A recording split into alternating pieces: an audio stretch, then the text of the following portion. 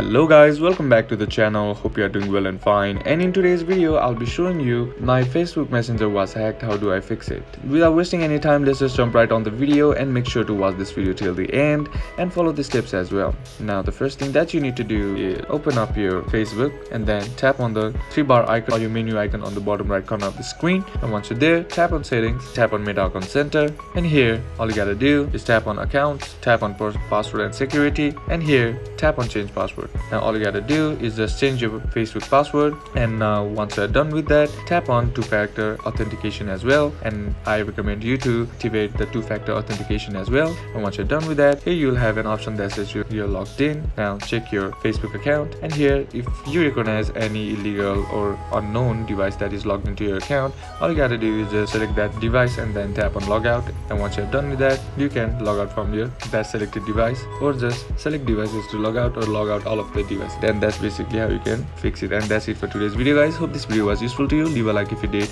comment down below what the next video should be on, consider subbing to the channel. Thank you for watching. Bye bye.